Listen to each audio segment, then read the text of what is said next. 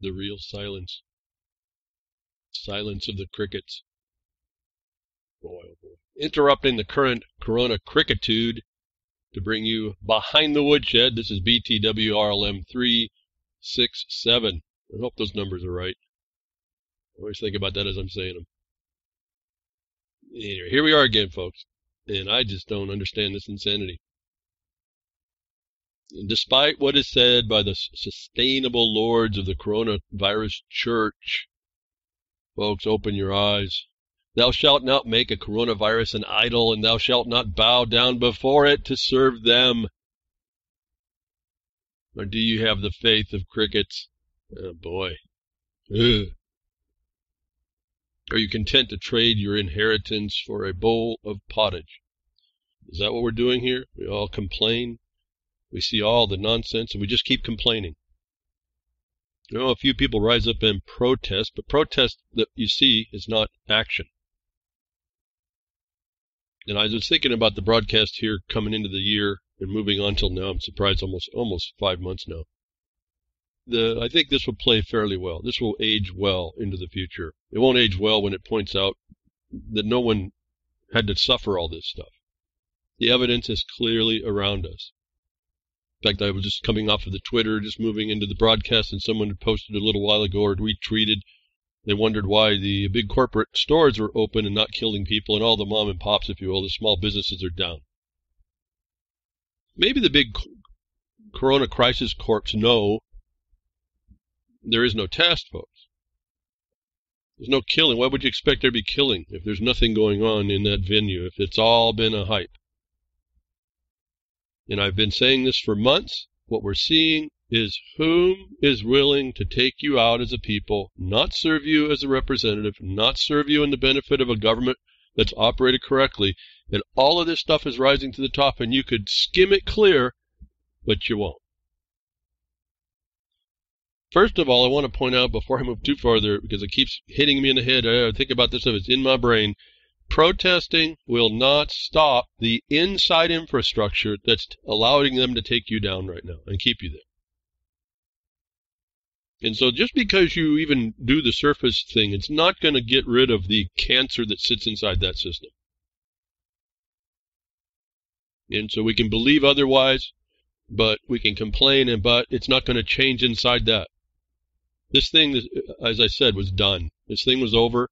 The flu season was over. I'm gonna be wondering what are they going to pull from the numbers now, because now the seasonal flu is over. But they intend to continue to tell you what's going to happen and keep you in that fear trauma mode that I've been telling you was coming way back in December. They're going to continue what they started in 9/11. They're going to continue to press this thing until you succumb, or you throw them all out. You throw the bums out. Throwing the bums out would be the start. What those bums have done over decades has to be fixed as well. You're not going to fix that by just complaining on the steps. Now, throwing the bums out, we have different remedies. I told you, Virginia, the Constitution gives us a nice 2 to 3 section example of what the colonies understood that people could do when their government failed them. I'm almost inspired by it. What I'm not inspired by is all the hesitation or lack of action taken and engaged and moved forward. And when I say move forward, I hear, Virginia was the so-called Second Amendment condition. Fell flat on its face. But it's the model. Not the model of the flat on the face. Is if we could have done, we have it to do right. And what I've been advocating all this time, because of the condition that we're in, which people may or may not appreciate or may do any kind of euphemism around, was this military state that I think sits right here, the spaghetti western false front that's been established for you since long before all of y'all that would be listening to me, established and put in place and running, that you can't tell that it sits there, which is a military control. The proclamation of the end of the Civil War, or the failure of a treaty of peace, of which says the Civil War continues. That's another war against you. And the point about that is, it's not succumb to it, to understand it, and then you can get around it. Because what was supposed to happen and doesn't is what the posterity gets to step up. Those of you that have an inheritance that you want to keep, and a peace you want to keep, a republic you want to keep, different than the whole world, that's what's required of you. Because there's been an invasion. If you don't see it, but if you intend to maintain your way of life to any invader, you'll have to defend against it.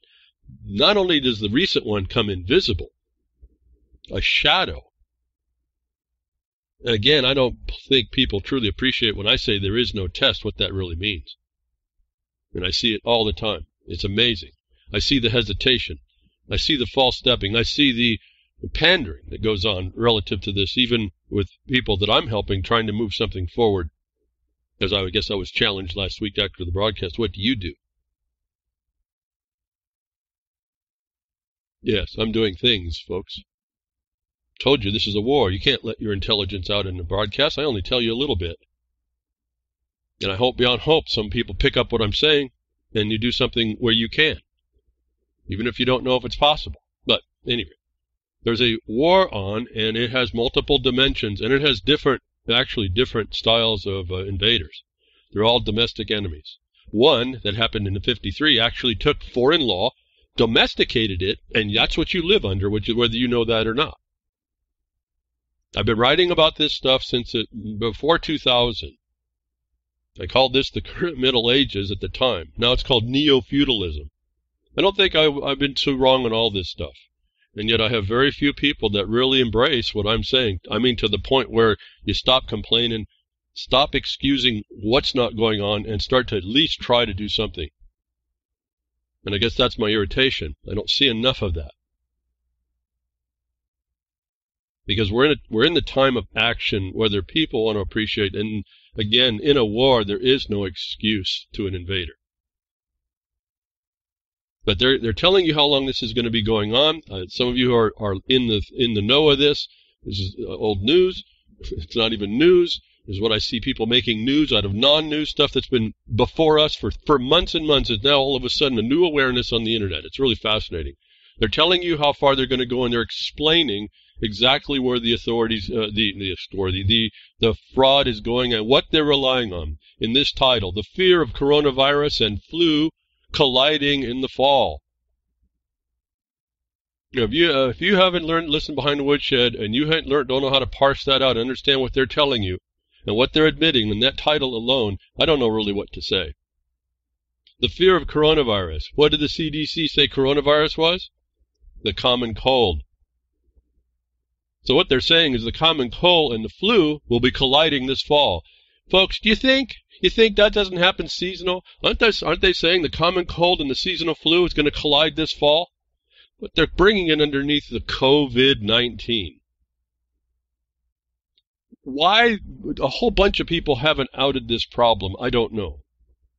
I really don't understand it. Why you even talk? I told you last week. In fact, I had a whole lot of more COVID stuff. I just started just dumping it. I just started dumping because I'm not here to talk about this nonsense, this fraud that everyone engages. I'm here to talk about utilizing it to get back what they stole. And to tell you the truth, I have trouble. It's almost a joke for me. I absolutely see zero reflection of anything going on relative to COVID around what I do, who I talk with. Is like it's not even out there. If I was to look at the news, I would think everyone's is joking. It's not out there, folks. Can't see any evidence of it. So I don't know what the heck this is going on, but they're telling you that they're going to push this thing till fall. They're telling you they want their vaccines. They're telling you all kinds of stories. And there's complaint and protest about it, but there's not action. There's not the kind of information I'm telling you need to go and tell the seats of decision right now to put them on the razor. They're going to be sliced by that razor, or else they're going to realize it's sharp, let's get off of it, and we're going to make a decision based on reality. Not a shadow. Not something we can't test. And you should learn to speak a little bit more legalistic, for those of you that are terrified of that word, more lawfully in remedy, and that would be underneath the police power you all agree to. Whether or not you agree to the government, you are placed underneath the servitude of police power, but they don't have it. There is no test. There's no demonstrable exigence. There's no thing they can demonstrate. That's what makes the difference and distinction in a republic. The government is not presumed correct. It may be presumed sovereign, but it's not correct. It has to show something, even in its police power. And if you really understood these basic hierarchies and put those in a bullet point list, you would have your authority to challenge any official that's doing anything underneath this. I'm watching and hearing people really get hurt. People are dying now. It's because it's COVID related. That's them, folks. These thems are COVID related. The stupidity I hear coming out of Trump's mouth, all the so-called advisors around him, all the people that accept it, all the people that fight him, are all bought into the system. They're bought into the scam. You can give it I've heard plandemic, scamdemic. Go ahead and give it all the names. This is a route of your way of life. Why do corporations who don't prove that they don't kill people when they amass a whole bunch of numbers to go buy material, or why are they running in the small business? Maybe you should really look at that. How stupid is small business? To me, it's rhetorical questions. They're stupid. They're stupid because they want to be uninformed, or they agree. They agree that they're not worthy of what we have available to protect. So fear of coronavirus and flu collide. You think, folks? You think? I mean, last night someone did respond to one of my tweets. I responded back with just a look. It's a joke, folks. Wait till they claim a surge of flu-like symptoms will coincide again with flu season. Oh, wait. You think, folks. This is predictable. They've come right out to try and tell you they aren't letting up. And as long as you keep being crickets, they're going to continue to press this agenda. This is the same mode and same method of climate change, what they did with Greta, what they do with sustainability, what they do with all that nonsense. What they actually do with your laws, how they deal with you, how they get rid of you, how they marginalize you, how the system doesn't prosecute what it should. It makes stuff up as it goes. It tries to stay relevant, at least relevant within your perception, instead of so it doesn't out itself for what its real position is. And so what do we get? We get Lysol begs customers not to drink its cleaning products.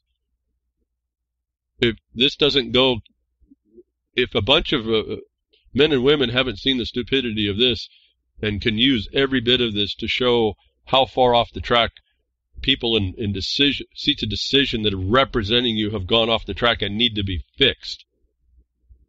Rick Bench Kisser, is that what it is? Grimner, help me. British company behind the cleaning product brands Lysol and Dettol would have never known that Britain owned Lysol. Not that it's a product I use, but interesting how in the last 30 years, how corporations have been altered and bought up and changed and monopolized and sustainabilized and all this other stuff. Lysol's urging customers not to consume its cleaning supplies after United States President Donald Trump suggested scientists should try to inject COVID patients with disinfectants. This is even a wrong story. If you read on, you find out the President Trump was asking the question. Now, I wouldn't have asked those questions. I wouldn't have made maybe they could do that. I wouldn't have said that. That's got to be the dumbest thing I've ever seen, probably the dumbest thing lately I've heard him say. Maybe the scientists should check into that. Now, the problem is he's sitting floundering, and that's the best he could come up with. Shouldn't be okay with you. Like I say, you're going to have to take it local. You're going to have to show what I've been delineating for you is a fraud. It's not the fraud cannot be demonstrated even to exist, so that there's no demonstrable cause, and that demonstrable cause is the only thing the government has power to shut you down on. But now Lysol has to beg customers not to do what the president suggested in a side question. He didn't assert it. So we have MSM doing its thing again. And then this story comes along. It becomes an issue. No poison control calls. No. Poison control calls aren't suddenly spiking after Trump's disinfectant comments. Well, thank goodness, although my thought turned to the reason may be we're living in a Tide Pod generation, aren't we? Why would they call poison control? I think we're actually finding this Tide Pod generation they're a different animal now. They actually can eat this stuff and it doesn't hurt them. Maybe that's an angle we're missing about what the government's done to epigenetically change our offspring.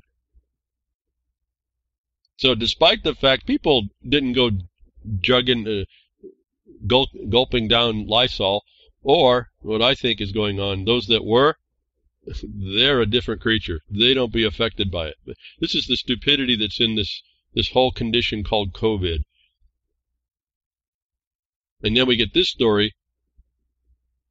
Yeah, Frumpy, I said he didn't suggest it. He asked a question, and it's been promoted by MSM that it was like assertion. The point is that even coming up with that kind of thing was unnecessary when he had out an option, though he could have declared what it actually was, how it was, or said this, because this is what hit the news right after, something I've told you behind the woodshed. Where did I learn it? I learned it from what China was doing, looking at their buses, when they said they could disinfect a whole bus with these things. U.S. Homeland Security Biolab finds COVID-19 killed in seconds by sunlight. Humidity. Folks, why do they want to keep you inside during springtime sun? Why? I've suggested to you that UV would do it. We've suggested behind the woodshed these having nutritional a disinfectant. Vitamin C can be considered a disinfectant. It gets rid of the infection.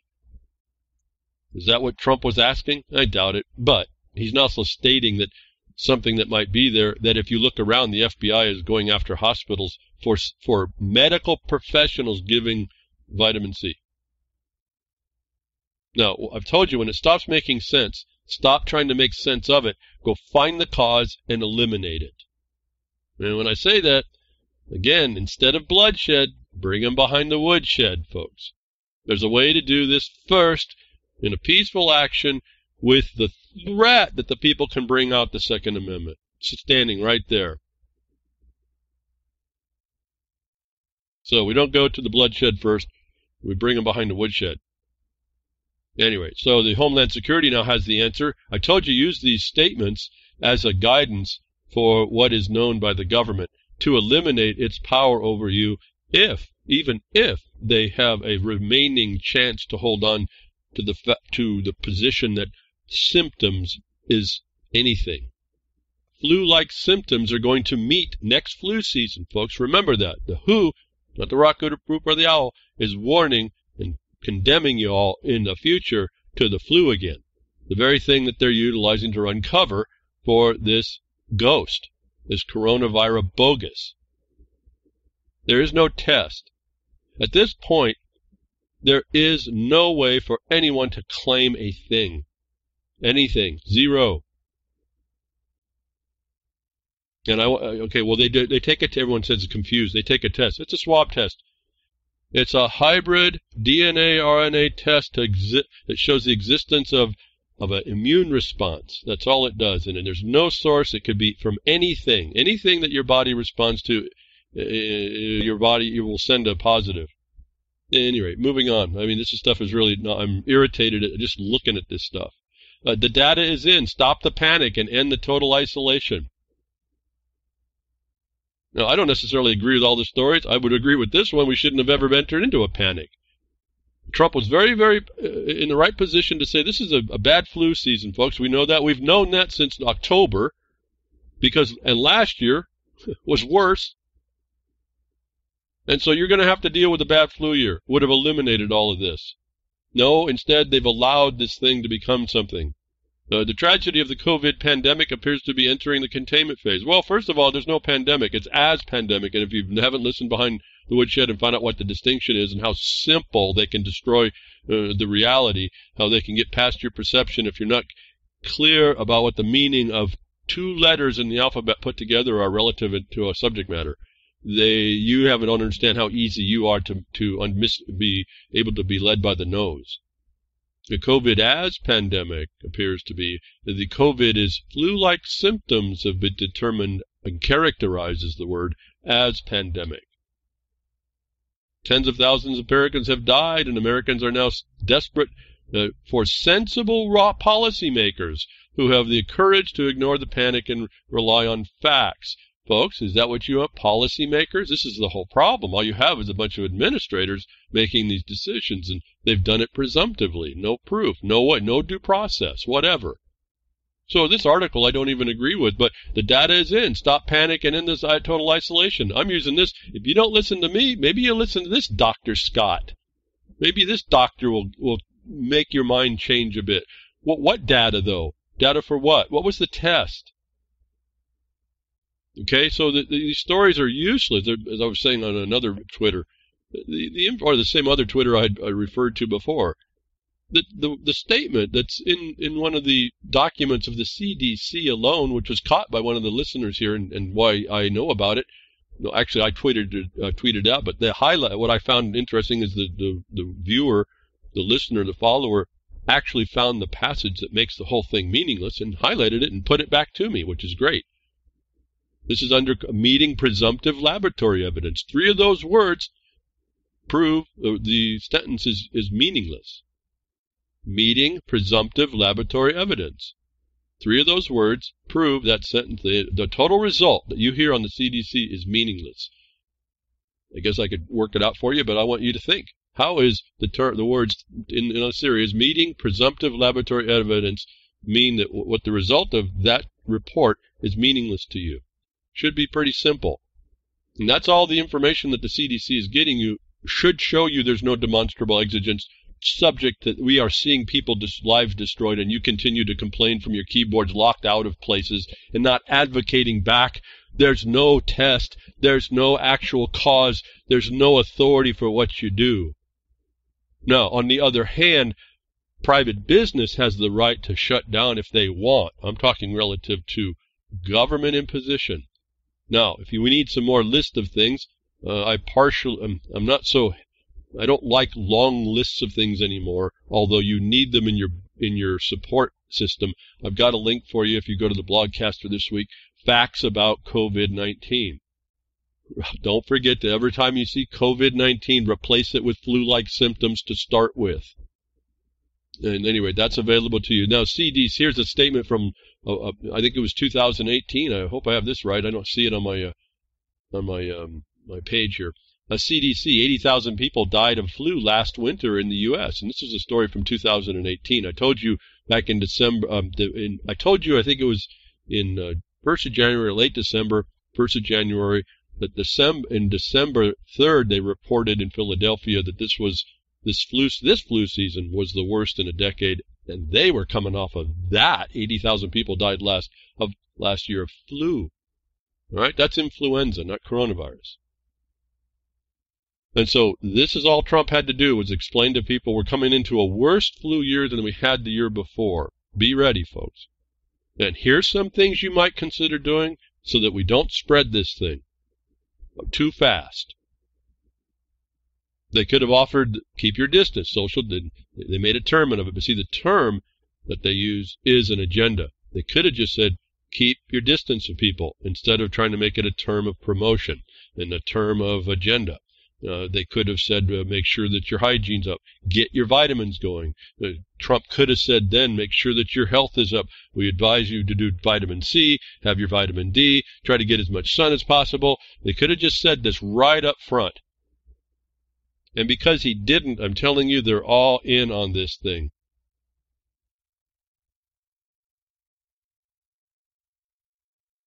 I don't know. I pause. I don't know what more to say here, folks.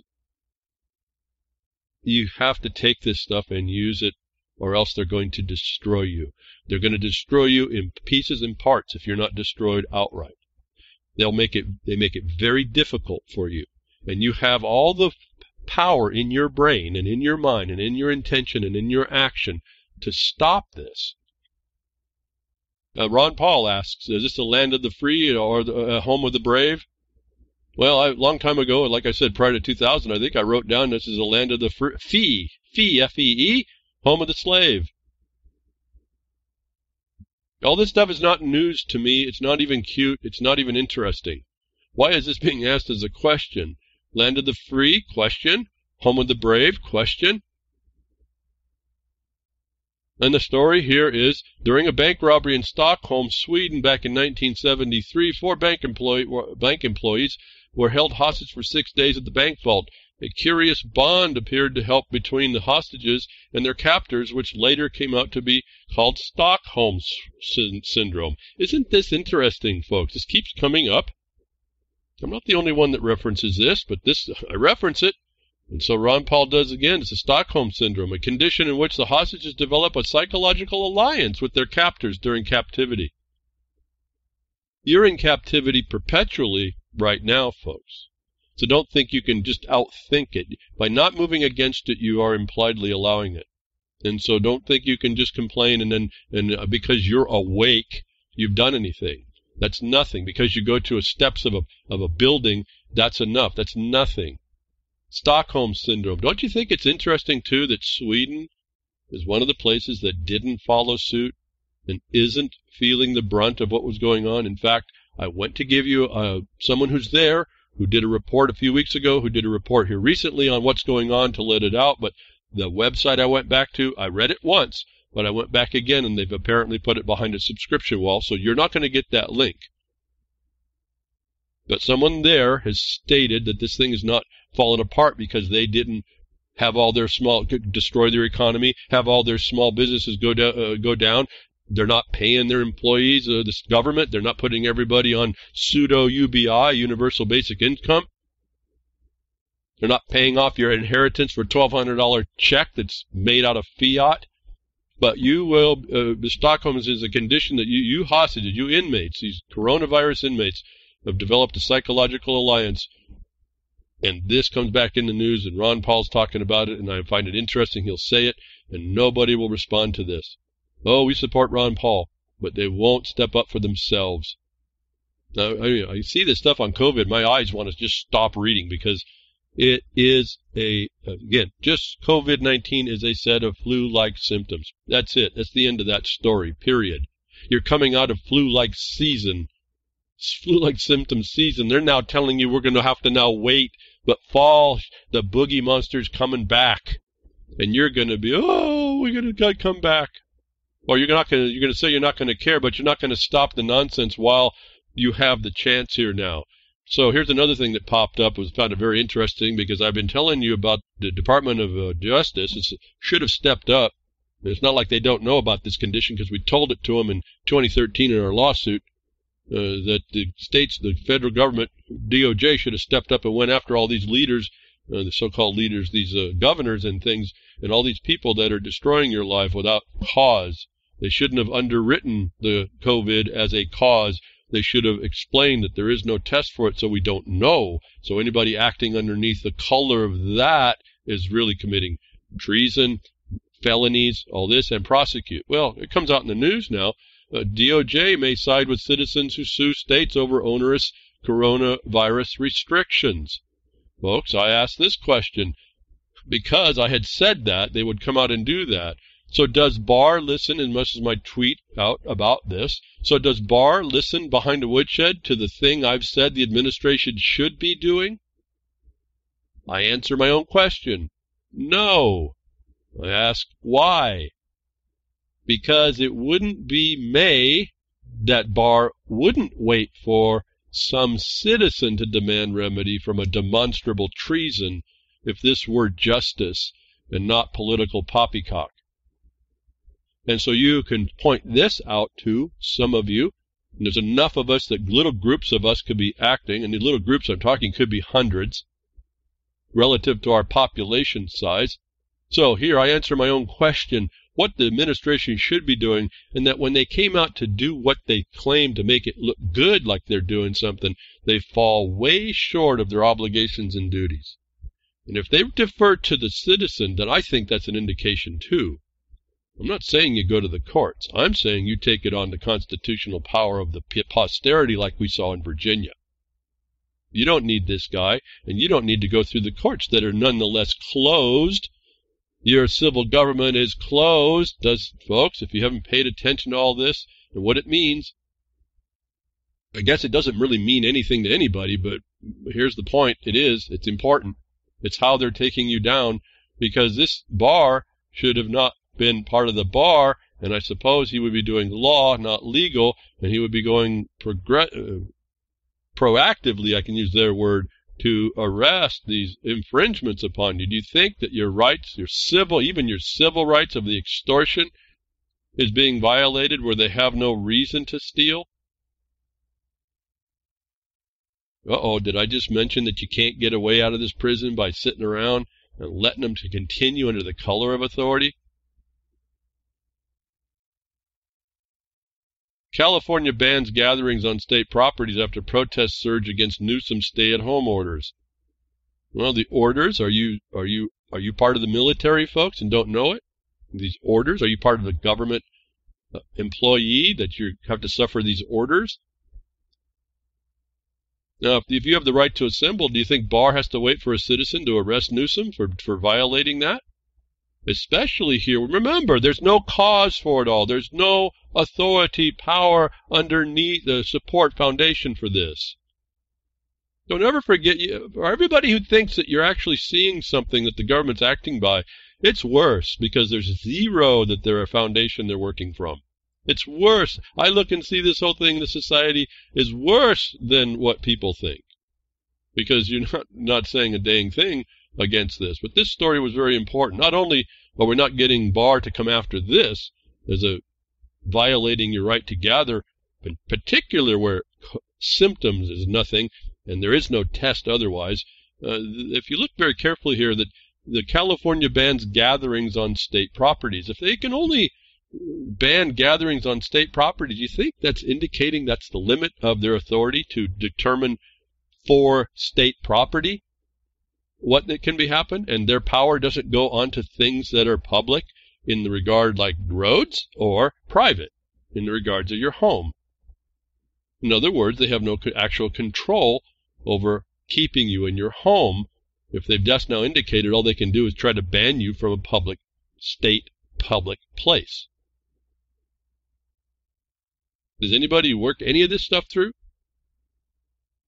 If I give any credit to the authority to ban, he only banned people off the state property. That's the limit of their authority when you look around. It's the same thing for county codes. These building codes, if you look very carefully, you research far enough, you find out the codes are only applicable to county property, whether that's a possession or whether that's an interest by lease. So you got all the evidence is right here for everyone to act. And yes, it's inspiring to watch people be belligerent like they're supposed to be, run out to the beach and start getting sun. Yes, but the threat from the government's still there, and I'm still saying you need to take all those crowds and move them back into the government and walk them into the building and say, like I said before, you don't have a cause. The CDC agrees to it. The FDA agrees to it. Now, what's your real authority before we give you one opportunity to tell us what your actual authority is before we throw you in jail? Okay, remember the omission to do something is actionable too, so Barr's on the hook on this if that's what he wants to do. He wants to say a citizen can do this, and then he won't. And you can show that he had the duty to make sure that, especially the Attorney General of every state, to make sure that fraud wasn't being perpetrated upon the people. When you see that it is, maybe that's not your government and you have the power of the posterity to step in. Why aren't you? What is a signboard on the steps of a Capitol going to do? I don't know. Maybe you can Mark on the Beast at protonmail.com explain the power of standing on the steps of a signboard without doing more. I'll remind you, I've done that for many years, and it has a little bit of effect, but not what we need here and now for this. Okay, something else that happened out of California, which I don't understand. I said no bloodshed here. Instead of bloodshed, bring them behind the woodshed. But we get the reference at the same time. A judge in California law requiring background checks to purchase ammo violates the Second Amendment. Very important statement. Okay, but it's not what we need. It shouldn't have even been a question. And the problem I have with this report is that voters, so-called voters, these are federal citizens in voting, franchised federal citizens, voted to get rid of the Second Amendment by infringing the right to get ammo, which is a part of the right to bear arms, and that was allowed to impose itself on people. My problem with this is it took a foreign federal judge to look over foreign federal citizens' attempt to overthrow a constitutional prohibition against that government or its franchisees. It actually went into effect. It wasn't stopped in the first instance. Should be of very much concern to people. The voters approved toughening California firearms laws to include background checks on ammo purchases in 2016, and the restrictions took effect last July. United States Judge Roger Benitez called the law onerous and convoluted and constitutionally defective. They ought to have said this before it went into force and effect. This is my problem right now, that we don't have people haven't stepped up to make a law that says before a law can be effective, it has to go through judicial scrutiny. That's still not going to be a protection in front of an ignorant population of populists, but at least we got one check to look at it. The judge says the experiment has been tried. Do you see anywhere in the Second Amendment or the law in the state allowing to the right to keep and bear arms, does it say that they can experiment with that? That first sentence is almost a crusher relative to a constitutional Republican form of government, that it even went to the point that a judge would look at it as an experiment and that it got to the point it could be. Should be your first concern in this case, and not look to the fact, everyone will say, oh great, good, fantastic, no registration for ammo there. That is the improper point. They've got you off the wrong point, and you're not going to go after the real point, because now you think you've been protected. The casualties have been counted. There's no way under the constitutional form of government respecting a prohibition against government action or the action of its franchisees or agents. There should have never been casualties. Are you understanding this experiment was allowed to be tried, and now we see casualties is no different than the other things they'll do against you, and certainly in the medical issue? Let's try out flu-like symptoms on these people. Let's shut down their economy. See if that experiment works. In this case, in that regard, there is no judiciary to stop it. There isn't even a bar, the DOJ to stop it. This is the people have to step up. I've been telling you this. California's new ammunition background check law misfires. The guy's being real cute about this too, this judge. I think I commend him at one level, but I condemn him as well. He says California's new ammunition background check law misfires, and the Second Amendment rights of California citizens have been gravely injured. Gravely injured. There should have been no touching of this thing. And we're looking at a federal judge saying that there has been casualties and injuries in an experiment produced upon your Republic form representative right that should have been never touched by the government. You should focus on, my mind just goes into almost static mode, how clear this should have been, that people will not focus on it. You need to focus on what they are saying here, not on the fact that the registration was found to be unlawful. All right, all you guys that are in Second Amendment, I'm talking to you all. I'm talking to everybody, but those of you that think you know about this, you look past this, you look, oh, good, we have background checks. I can almost hear Grimner saying, registration is confiscation. Yeah, that's playing in my mind over and over in this, but that's not the point. Of course that is, but that's not the point here. A state was allowed federal franchisees. You see, California citizens here are state franchisee voters. Agents of the federal government went to the federal court, and the federal court says you overstepped your bounds. Should have never hit the courts. Well, maybe we say, okay, thankful for the courts now, I suppose. I guess we get to bow in reverence to them for all you folks in the lords of the coronavirus bogus church. But here, okay, so this is another thing. While this coronavirus thing is going on, we have a court case. You see that there had to be a challenge. The thing I'm disliking about this, it has to do with your ammunition at a time when there's strife coming in. And I keep suggesting to you strongly, in a military consequence, don't go to guns, at least not first. Understand the dynamic that's failed and fix that part. What needs to be fixed here is that these kinds of laws cannot go into effect until they've had the scrutiny to final determination by a judiciary that can now suffer the scrutiny of the populace if they're interested. All right, I don't know. What do I say? While America is in lockdown, new bill proposes strictest federal gun control measures ever at the same time. And so there's a charge going underneath the cover of this as well, the domestic invasion against your rights. If you understand what happened in the experiment that was failed and stopped by a judge who happened to be a Republican Bush appointed judge,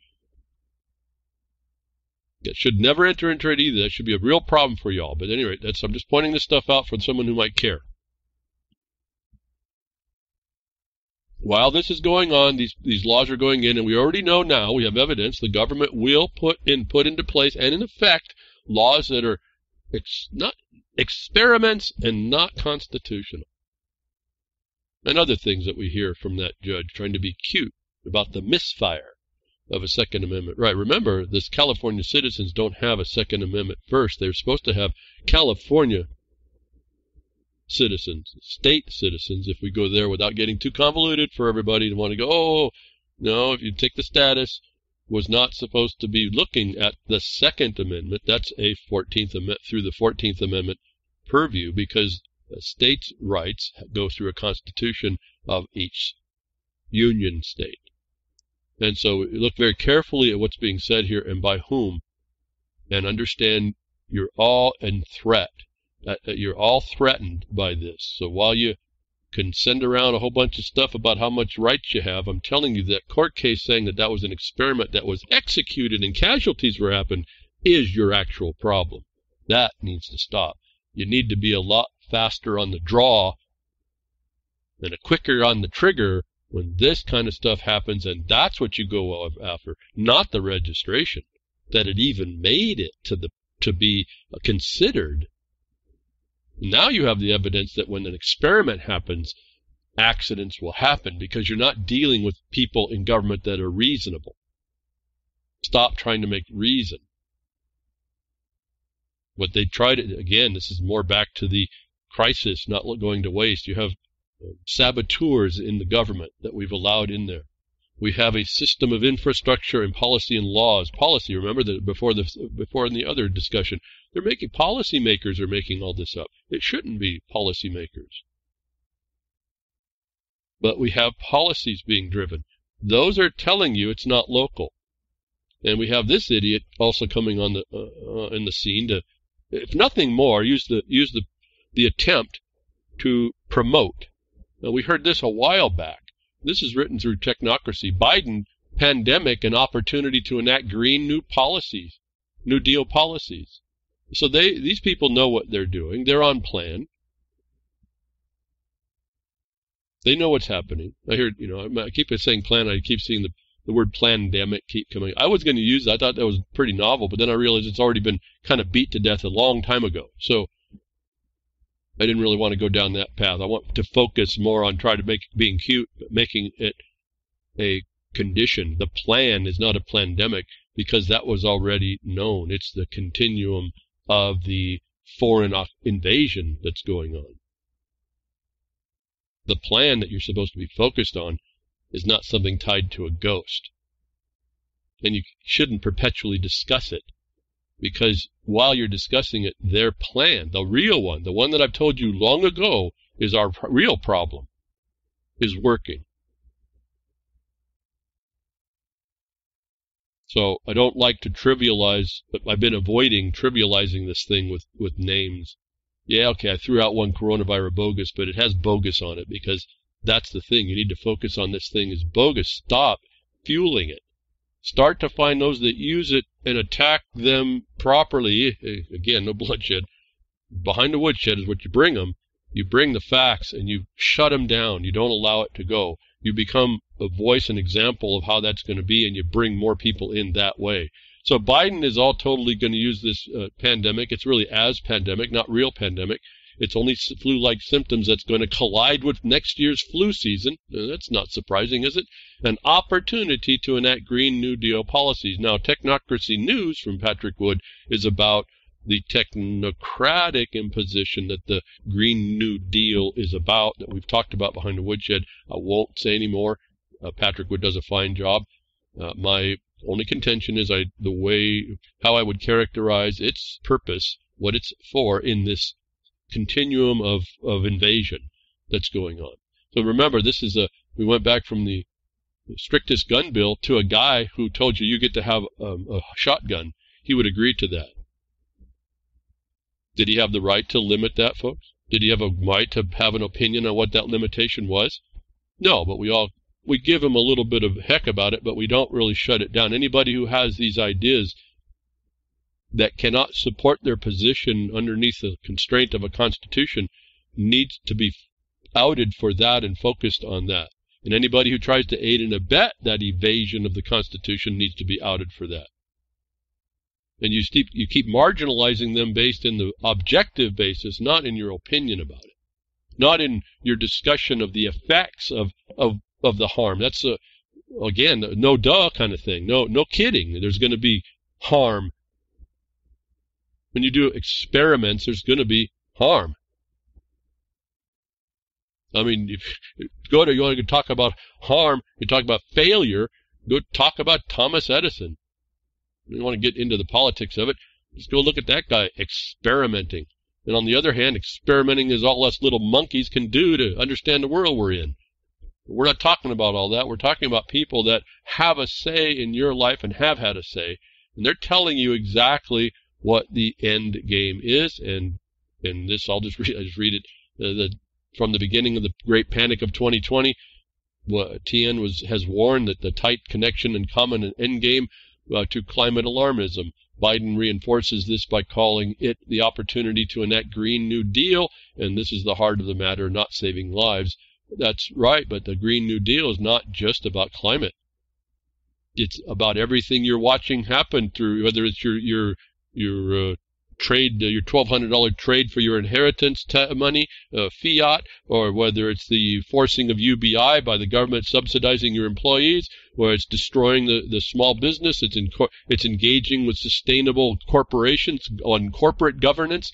The fiscal destruction, the theft within the marketplace, the so-called marketplace, talk about a scam. Wall Street, the bank influx, which is you're now seeing, all this is the Green New Deal. It's not just about climate.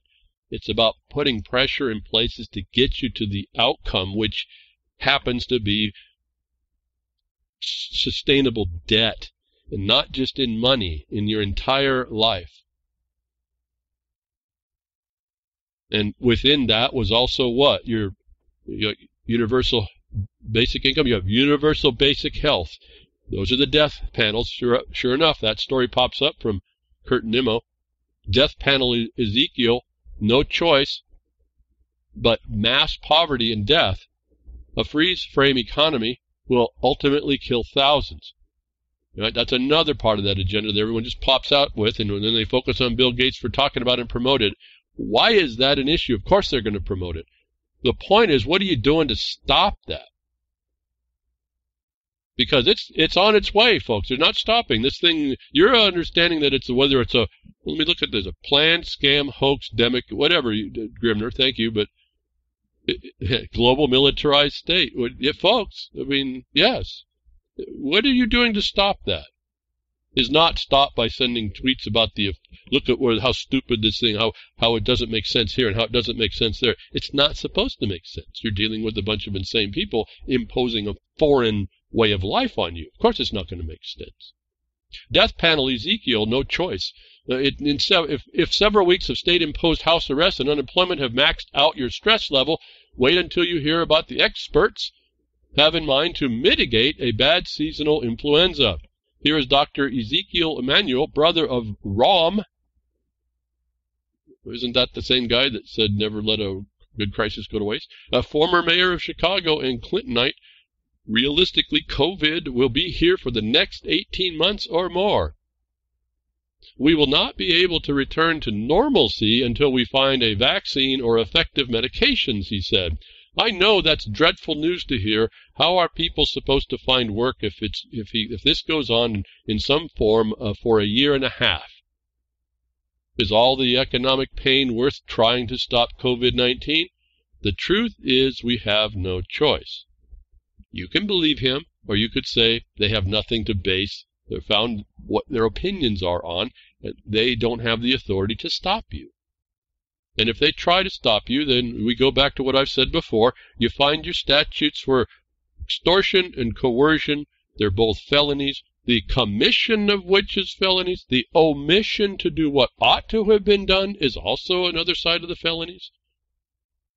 Why that is so hard to understand, to go to black and white, read the sentence that says that, copy and paste that in, plug in what they're doing is fulfilling the form of the law that continues, that qualifies the proper cause and probable cause to believe that there's a crime going on. Why that's so hard to do and understand, I don't understand. I don't get it.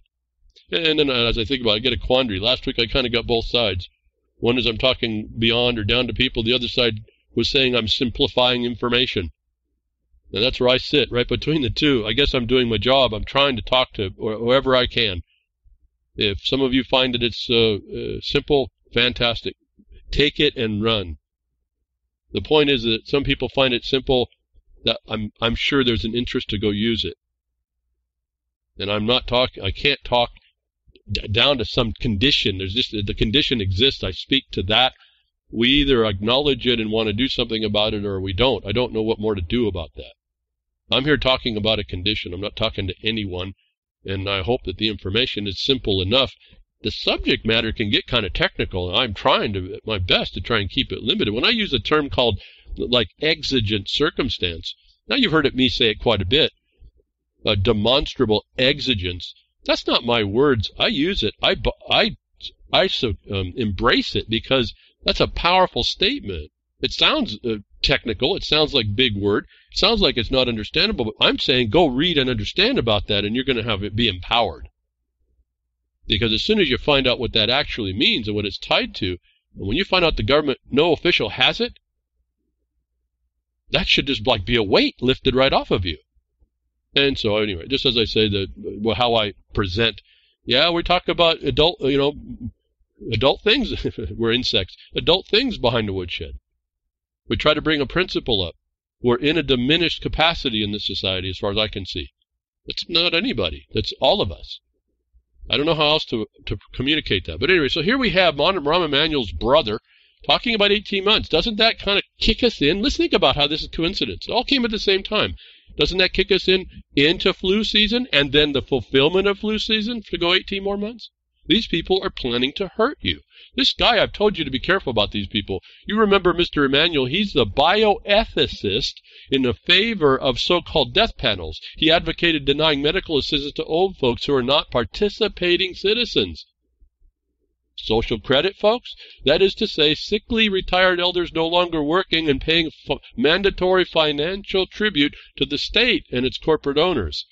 This is what's coming in while we focus on how screwed up COVID is and how there's nobody, nothing, no cause and all that. Instead of going after the cause, look right past the smoke screen. It's a stalking horse. I've told you all of this, folks. Participating citizens, right? There's a whole other level of servitude going on. And I've said to be careful about these bioethicists. When it goes from moral to ethics, you're in a licensee's bureaucratic world. They don't have to think like you do. They are limited liability. In fact, as I think about this, I was responding a bit about something that actually might come up here at the end of near the end of the broadcast if I get there. When we go to ethics, you're in trouble. That's the bureaucrats' world. They don't have to think morally like you, and they don't have to be accountable because it's limited liability. Remember, he's also identified as an expert.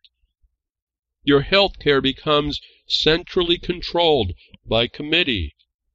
I bet this guy was, as an advisor to New York, saying we aren't going to resuscitate you if you have cardiac or pulmonary arrest.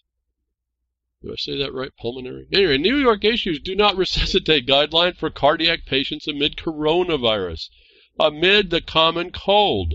Read it, folks. Understand the criminality. This is premeditated murder.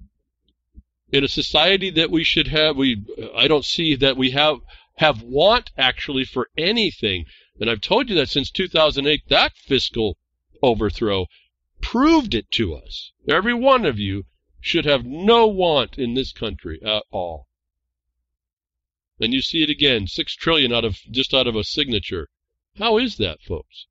Actually, how is that? And since it is, where is yours, actually? Now, I'm not saying that, I don't even know if I agree with us asking that. I'm saying you have an option here, those of you that are wired in that regard, to pull the bullet points together to show this is crime. But they do not resuscitate guideline. If I understand right, that's got some resistance. However, my point is, it's not outside of government that was supposed to be limited in what it did to do that. This is the experiment, and they don't care that there was casualties. I'll just say it by the other case. This is the experiment that should never happen, that these invaders that just look like you and me are testing, are pushing. They're pushing the alternative to get you to start agreeing to a little bit of it. That's why you also can't sit back. You sit back, you let these things become festering examples, the wounds against us. So these agendas are coming underneath this COVID all at the same time. The stalking horse. Some of this stuff is kind of outside of our reach, but I don't think it is ultimately, because we do have control locally. And that's a little bit more complicated as far as getting affected, because we're just not we're not integrated society right now. We need to be. We need to stop making the excuses on how we're going to do what we do, on what basis we're doing it. We need to really come around quick, understand what that is, and then have confidence in that. And I've just told you, you can work by not being wrong once. You sit inside the existing black and white, and that defeats anybody else who tries to evade that. The black and white is these guidelines that are before us. It's the only thing we have right now, even within a military consequence. Now, Federal Reserve announces massive expansion of international global swap lines. Well, folks, this is a story I had on, I don't know, a while back. I was going to bring this forward because I said, here comes something else. I never got to it. But here it is. It's come back in the news this week. This story is the old one. What came in the news this week was liquidity crisis. The Fed is sending billions of emergency dollars to USD-dependent nations. Now, what's interesting about this whole thing, I don't fully understand it, is that the swap lines are abilities to transfer money, trade the U.S. dollar for other forms of currency within the system, the financial structure of the system. It's not for you, but they're doing this to bolster the confidence of in the system. All right, so this is all coming in to continue a confidence. A long while back, it was somebody Gary Long posted a thing that I think it was the Truth Media put out. Markets keep crashing despite Fed taking interest rates to zero. That was prior to this.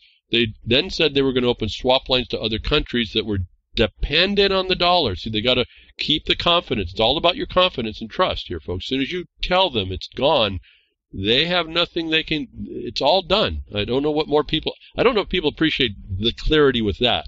No different than the clarity that there is no test. When you state there is no trust or confidence, they're certainly done, because now you can just say, I don't trust you, I'm not confident in you, and I don't trust you, and therefore the standard of proof for you now is the highest level. We go nowhere until you show. And if you show wrong, that's a crime. So the statement was here, markets keep crashing. Well, this is all to try and keep things afloat, and it's really not. They're moving this thing from where it is to where it's going to go. My response is it doesn't keep crashing. It's merely crumple zones giving way during the collision between fiat and the faux coup. I said this back in March 17th. All right, so this is what you're seeing. This is the confidence of the system being bolstered within the system, the fiscal system, and it's now moving in to do that, which means that locally you're going to. I don't know how you're going to see this because it happens kind of slow, but this one might happen faster. They call it the recession. It's going to drive prices up. You're not going to be able to get. Have no way at this one. This is why, again, local trading or whatever you want to do that you can build up to start avoiding touching the thing that is the fiat. It's difficult now because they've got us in an ignorant way. That's just what we're going to have. This one more thing that if this was a military objective, they've really got us out of shape here. Swap lines, a little known trick that keeps money flowing globally. A swap line is another term for temporary reciprocal currency arrangement between central banks. That means they agree to keep a supply of their country's currency available to trade to another central bank on a going exchange rate. Banks use it for overnight and short-term lending only. Most swap lines are bilateral, which means they are only between two countries' banks. Here's the thing I focused on for me. Overnight and short-term is not long-term fixing, folks. So this is just to keep your instant gratification button fixed within the central bank's ability in every country that's dependent countries. Understand this dynamic and research. Keep it liquid, so-called, so that they don't cause these distrust and panics. They don't. Any of these. If you look through through the Libra Code, it'll tell you. You don't want to have the people lose confidence in you. That's the killer. That's you don't want to piss off the natives with that either. So what's going on? We're moving in through what they're moving through into. And I've told you all who are in Bitcoin and all this digital currency, be careful. It's not actually decentralized. It's not anonymous. No, now everyone knows it, but no, here it is. And I told you last week about it moving in. The overarching goal behind the digitizing of money has to be central bank digital currencies. And so this is all happening underneath the stalking horse called COVID. Mere flu-like symptoms are threatening it's going to return next flu season. It's no revelation, folks. It's no revelation that central banks are actively engaged in both the research and piloting of central bank digital currencies. When I told you that, back in when? Almost, 7, 8 years ago? It was a revelation. And so here it is, folks. I've told you this was happening. Why? Because I'm so smart. I'm a seer. I'm the oracle? No, that's the broadcast network I came from. No, it's because it's written down in their documents, like we were looking at the Rockefeller Foundation's documents. It's all written if you just know where to look. If we knew where to look, we would see all this stuff. But the mechanics of how they're conducting their program is not as widely recognized. This is largely because the information is buried within pages of mundane reports, speeches, and discussion papers. Everything I've asked you to go read, because then you'll see it. Then yes, it's mundane, it's dry, it's boring, and they do it like that so you don't, and you haven't. And if you did, you'd be telling me, that's old news what you say behind the woodshed. But you don't say that, so I know you haven't, and then we don't have the chance to move forward or even have a discussion on maybe even if there's a question, how? And I know that happens because when I work with my colleagues, we do have that discussion. Well, how do we actually move this? We see it. Now, how do we best maneuver in this condition?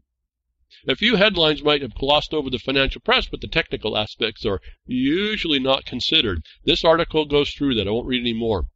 The point is they're moving you through a condition right now under the cover. Everyone's focused on this COVID, and they're running that agenda back through. It's all written down, actually. Like I've told you about it before. I may not be the pseudo-geek expert in any one of these things. I can just tell you, I actually don't need to be. I've told you that before. You just need to know it's a military mission in some form against you. And if it was actually coming into an invasion in your town and you really understood it, that you probably wouldn't be sitting at your keyboards. That's all I can suggest. In this case, we can consider the keyboards a bit because we have the ability yet to write stuff down and use the power of the pen, if you will, the pencil, to push lead that way first. In fact, I think, as I've been looking at this for decades, folks, the best way to do is make a record that anticipates what the enemy propaganda would say against it, which you defeat that with how you progress, and there's nothing they can say against the law, which got me to understand when I started to see it what I tell you about not being wrong once and relying on objective basis. Don't buy into this propaganda at all, and don't remain inactive against it. That's enough here. They're moving their monetary system. What I wanted to get through today, quite a bit as usual, but I ran across a document looking for all this other things this time, and it's another going to be maybe a refresher, if you will, but tied to a government document, which I thought was interesting. As soon as I saw it, I said, I didn't realize they had this new publication, but here's a current day reference I can talk to you all about. Underneath this thing, when you start to see the connection with the military, with all this fantastical stuff that's going on relative to technology and medical or bioweapons or whatever, you can't say that they're not involved. They absolutely have to be involved. If we look at certain guidelines I've said before, you know them when you see them. I can't stress that enough. You don't really have to plan more. When you see and understand, again, in the standard of a republic that you must keep, as soon as you find deviation, and in fact the standard is the mere appearance of a deviation, you should be a hornet's nest. You should be on that like your life depended on it, because it likely does. But here's the interesting document from the DOD, and it's their Defense Department, a 2015 Defense Department manual. Is 1,200 pages. It's amazing what we don't know and what they want, what's going on behind the scenes when you got thousands and millions of people working on stuff. Department of Defense Law of War Manual. Let me just look through this document just for the references to martial law. And I did that because I wanted to see how quick, if anybody just did a cursory review, what they might come up with. And I was able to pull out pretty quickly, as I've told you, the spaghetti western. You could not know that there is a military occupation, if they were sharp about it, that the rule of the Western spaghetti western would be put in your face to agree to, and there would be no evidence that it wasn't, that you would agree to that as a reality when in fact the control was something behind it. Let me just touch this document. You'll get a link to it. I got it from other than the DOD website because I didn't want a bunch of people going there. You can go find this if you want to get it right from the DOD. You can do it. I just happened to find it at another place. Now, let me just go through some of this, just referring to martial. I guess I better put martial law so I go quicker. Let me just read this. I'm going to drop into the middles of these plays. We talk about footnote 18 on this page 37. We're going to start. It's the first one that came up for me when I put martial law down. See Libre Code, Article 40. This is a 2015 manual, folks, referring to an 1863 document. See Libre Code, Article 50. I've read all this to you too, but anyway, let's go through this just a little bit. I hope you listen carefully. You'll see. I hope you see what came to my awareness about this thing that could be right in front of your face and you don't see it. There exists no law or body of authoritative rules of action between hostile armies, except that branch of the law of nature and nations, which is called the law and usages of war on land. And you got to really put your mind together on this one, folks. You really have to listen. If you can't really focus on what I'm saying, you get this document, maybe use what I'm saying to go to those places and read this and reread these passages and read them some more until you can disconnect from your own belief, presumptions and prejudices, and start opening this thing up to what could be possible under it. And consider, if you will, to make it maybe easier, that a lawyer, such as the guy that wrote the murder memo, is the one interpreting this. In other words, there is no actual limit written that you can pull out from the existence of the words when you see no limitation.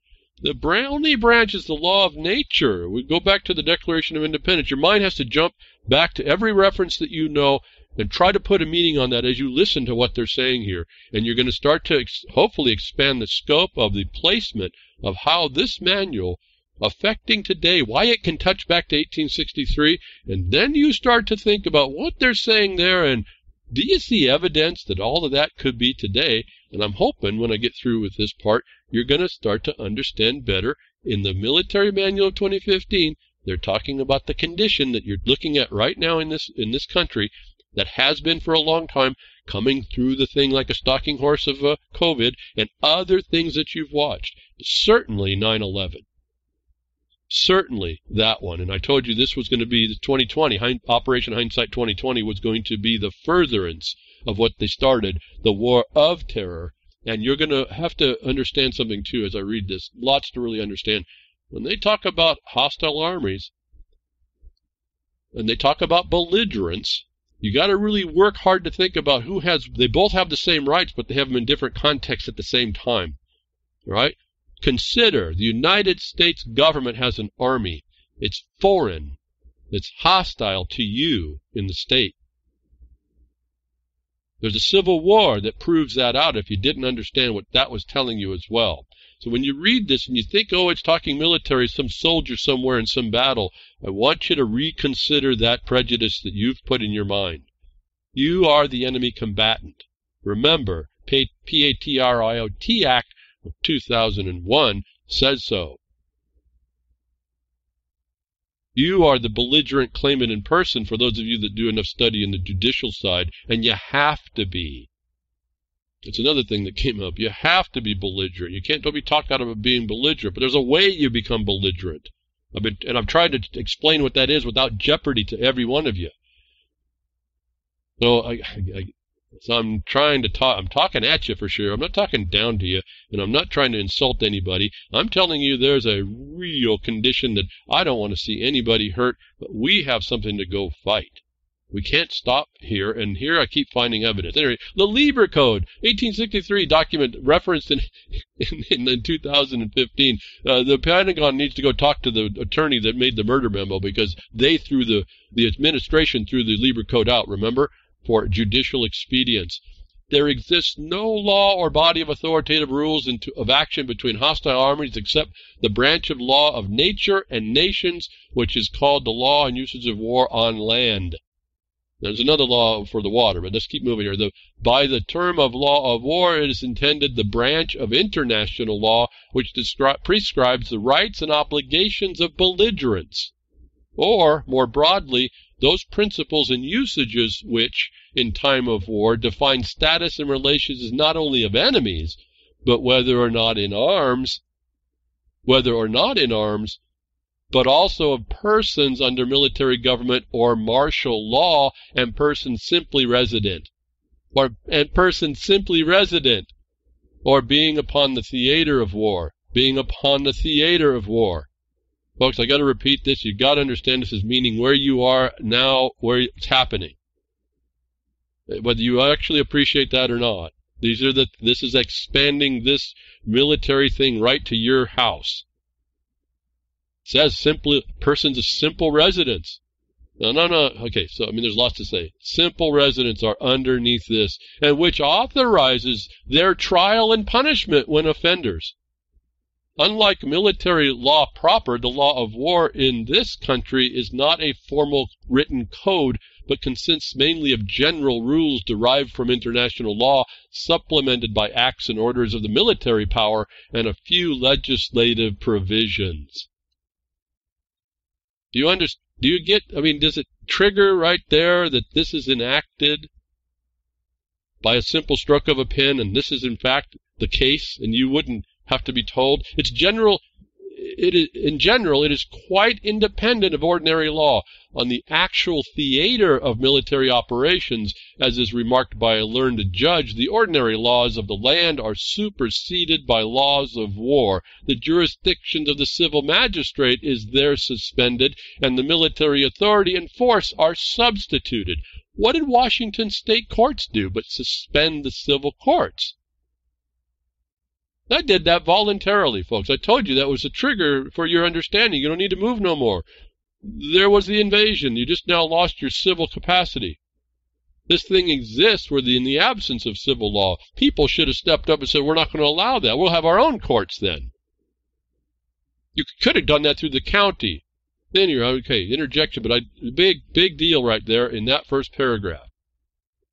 Finding indeed its original authority in the war powers of Congress and the executive, and thus constitutional in its source, the law of war may, in its exercise, substantially supersede for the time even the Constitution itself, as will be hereinafter indicated. For a time as well. There's your exigence statement. It's for a temporary time. These people that are in the news are extending this war against you indefinitely by stupid causes.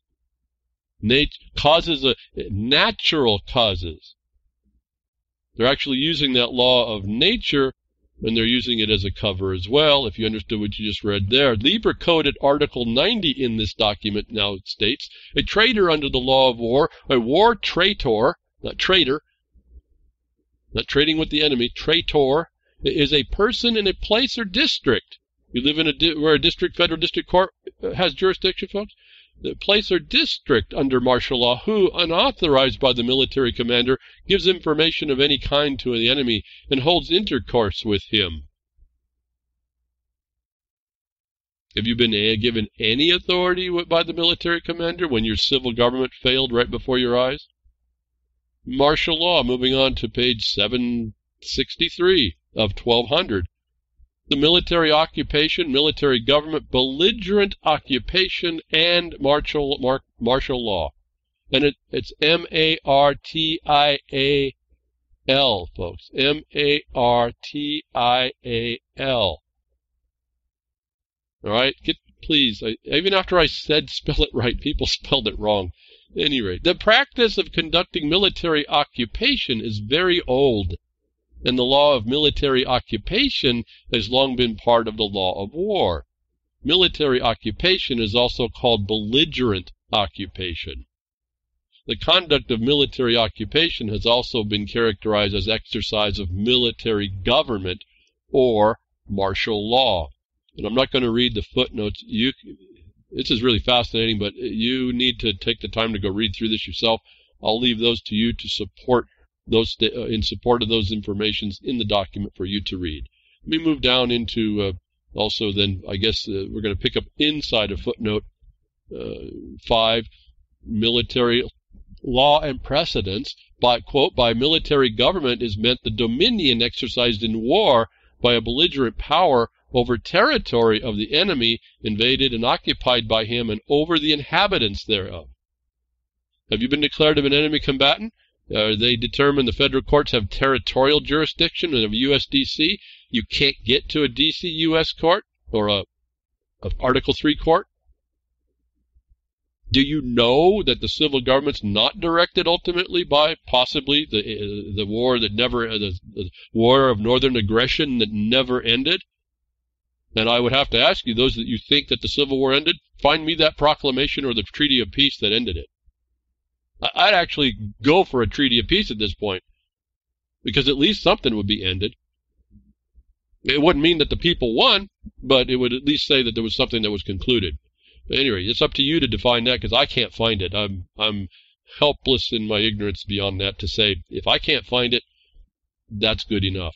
I'm going to have to go down the path that I'm underneath a martial government, whether or not it looks like one.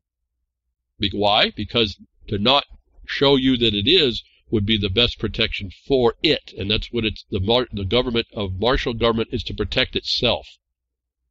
This species of government is designated in general terms as martial law, and thus was confused with or not properly distinguished from martial law proper, exerted at home under circumstances of emergency, and yet to be considered,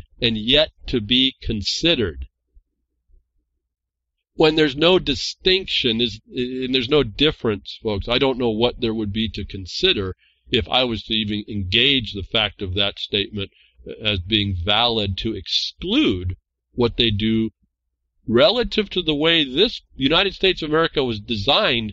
A district is attacking the states and unions of states, or did attack, and never finished. There are, under the Constitution, 3 kinds of military jurisdiction. One is to be exercised both in peace and war. Another is to be exercised in the time of foreign war without the United States, or in time of rebellion or civil war within states or districts occupied by rebels treated as belligerents. And third, to be exercised in time of evasion or insurrection within the limits of the United States, or during rebellion within the limits of states, maintaining adhesion to the national government when the public danger requires its exercise. Let me go back. Again, they identify for you the United States is different than the states. And I'm not talking about the definition of states, which includes Washington District and the territories. I'm saying the several states of the Union. There's a distinction right here that exposes that. Okay, so we can pretend this doesn't exist, or we can understand it. I'm not saying it. I'm saying you put this as a fact, and then you start looking underneath international provisions of law, and you start to move through and understand nothing is certain, but that you have an objective basis that you can press on. And when the mass of people rise up, it's why it takes the mass as well. This is the secondary reason. The occupier has a problem with the natives. And if they're righteous, then it's exposed. And until it's exposed, there's a presumption of innocence, isn't it, that even a criminal enjoys. An actual criminal. Okay, again, there's so much to read here. I'm going to go to the next one now. We're a little further on.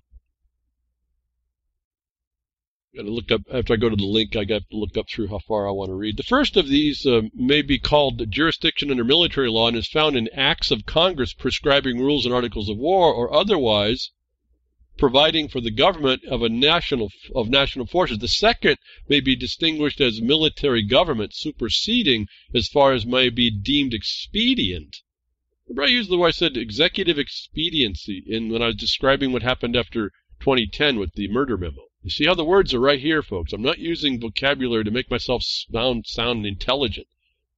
I'm actually just kind of parroting things. I guess that sounds like I don't have intelligence. You make up your decision. You read this stuff and you apply what I'm saying, and you can tell whether I've got an intelligence working on this or not. But it's not for the sake of sounding technical or super knowledgeable. This is the words that are used. You have to stick to this like glue. Expedient, the local law, and exercised by the military commander under the direction of the president, with express or implied sanction of Congress, while the third may be denominated martial law proper and is called into action by Congress or temporarily when the action of Congress cannot be invited, and in the case of justifying or excusing peril by the president in times insurrection or invasion, or of civil or foreign wars within districts or localities where ordinary law no longer adequately secures public safety and private rights. If you don't have remedy to the courts for your private rights, this gets kicked in right there, folks. So what are you looking at? I don't even know what more to say right there. If you're threatened by COVID and they did it without foundation, they themselves have caused the problem. This is why I also told you that this doesn't look like a continuity of government condition. They would be stopping it. So there's a different invasion going on. Let's see, Libre Code Article 1 is the first thing we opened up with. I want to read that part even though, it'll get there anyway. We're going to get there anyway, even though it is a footnote. Article 1, a place, a district, or country occupied by an enemy stands in consequence of the occupation under martial law of the invading or occupying army, whether any proclamation declaring martial law or any public warning to the inhabitants has issued or not. I've repeated this over and over. Martial law is the immediate and direct effect and consequence of occupation or conquest. You knows them when you sees them is where this comes from right here. The presence of the hostile army proclaims its martial law. How can anybody say your civil remedies have been destroyed where there's no court? Can't say that your civil remedies haven't been destroyed, civil rights and civil remedies haven't been destroyed when they destroyed the court's access because of what? A shadow. The shadow of a flu symptom.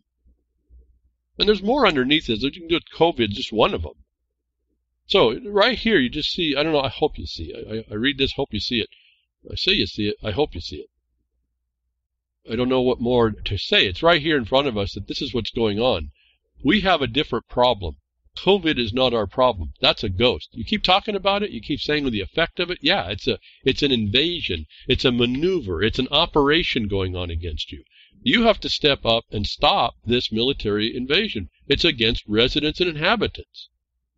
The belligerent happens to be the United States.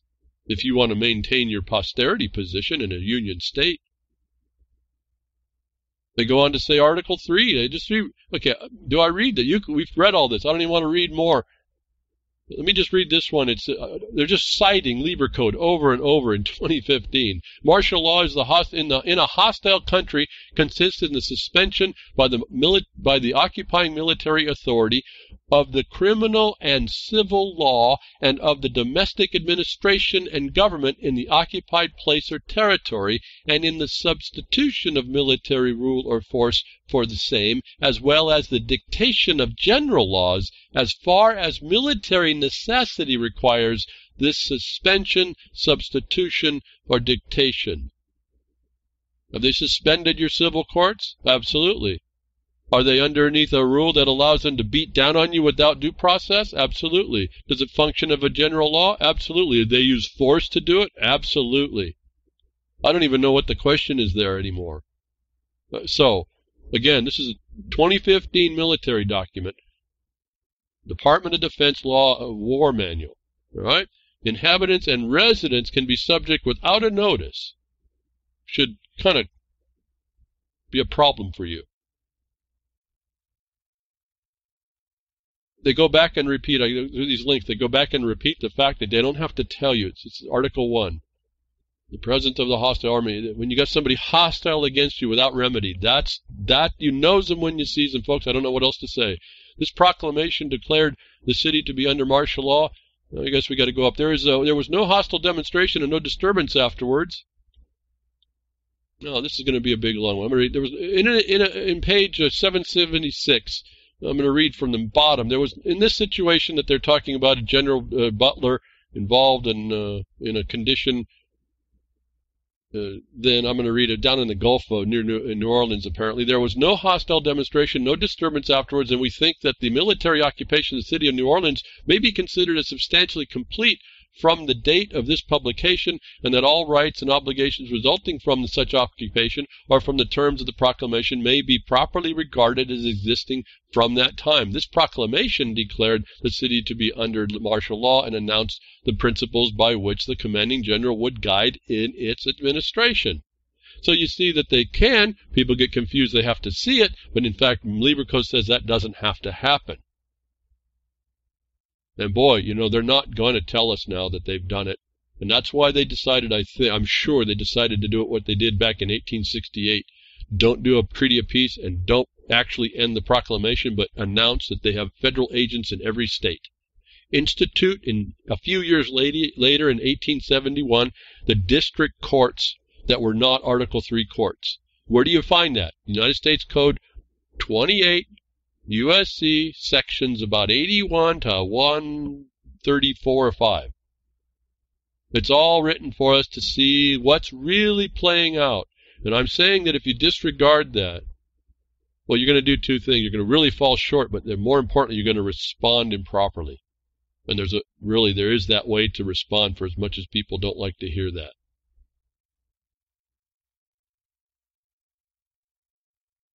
I'm looking to see what else I want to read. It goes page 844, going down to see court case or the book of William E. Berkmer, Military Government and Martial Law. One of the most important incidents of military government is the regulation of trade with the subjugated state. The occupying state has an unquestioned right to regulate commerce intercourse with conquered territory. It may be absolutely prohibited or permissible to be unrestricted, and such limitations may be imposed thereon as either policy or proper attention to military measures may justify. You see, lawmakers are policy makers. You saw the story, you heard the story earlier, they go to policy makers. There is no law. Your legislatures make policy. When you see that, folks, what does that mean relative to that last statement? The military imposes, government imposes policy. Your government has been told to look like something organic, but it's not. It only makes policy. Now, how you don't see that the rest of this is tied together is really a question in my mind of whether or not you can really think clearly here. And again, anybody that has a counterpoint, I need to hear it, because all the stuff I've looked at for decades points me to only one real thing I have to really concern myself. And I keep wanting to explain this. You have to understand this. This is not something that you go to arms. You are outpositioned in this military occupation. What it does is it explains, it informs us how we have to move through to prevail against an enemy we wake up to knocking on our doors to ask us whether or not we've been too close to somebody. Regulate commerce and intercourse. Back in the 30s, what the Supreme Court state relative to commerce? They actually expanded it to affecting commerce. Didn't that put Congress as the regulator of all commerce and beyond actually the constitutional constraint? Qualifies that statement. The conquered territory, well, we'll see. Like I've said, I'm not so sure it's conquered. It looks like it right now, but there's still the people that need to rise up. And whether or not the Civil War was the end game for that, and that's the future, I don't know yet. I think we can still go the other way. I think we can do what we need to do as a silent engagement, evolutionary engagement, as I say, and we can bring back some of this stuff. So when you see these things, the regulation of commerce and intercourse, and you see, it looks like it's the constitutional power to regulate commerce. But remember, constitutional regulation wasn't to control; it was to make regular. People have seen that, and people have stated that, but I don't think people appreciate what they're saying and what that meant. That there was a distinction, that to regulate meant to make regular. What we do now is under regulate means control. And this is why you also I believe you see why most everything is reduced to commerce. In fact, some of the emails this weekend, or actually I got to most of the emails, some were about property law, and why I admit I have stated and exposed again. Reminded people, we're talking ad valorem. Property is what's taxed. That's commerce market value, not grant side. And so you look very carefully, you see this connection over and over, right? What I've just read here relative to this book explaining what the important incidents of military government are. And even so, I think this is what's going on. I always tell you, put these in the possibilities and probabilities. What I say you do is you act to the worst state that you could be in. You respond through that, and the rest will take care of themselves. And so if you do follow a certain path that's within the black and white, it can't be said that you are actually acting outside the constraints of even what a military commander could discuss, whether you know he's there or she's there or not. Emergency laws and regulations, moving up to page 1054. Emergency laws and regulations. Many states have laws permitting the government to alter or suspend laws, such as the declaration of martial law and the establishment of curfews and other controls on the movement of persons and traffic, to enact emergency regulations such as establishment of monetary and trade regulations, or the rationing of food, fuel, and other critical materials, and to take other steps to protect the public, such as the issuance of identification cards, the development of detention rules for members of non-state armed groups, and the establishment of special emergency courts. Did you hear everything going on in COVID here, folks? I don't know that there's one thing I read there that isn't what's going on underneath COVID. The full range of actions of the state, this is the capital S state. I don't know if I went and found out whether this is the district state or whether this is the state of a union of several states.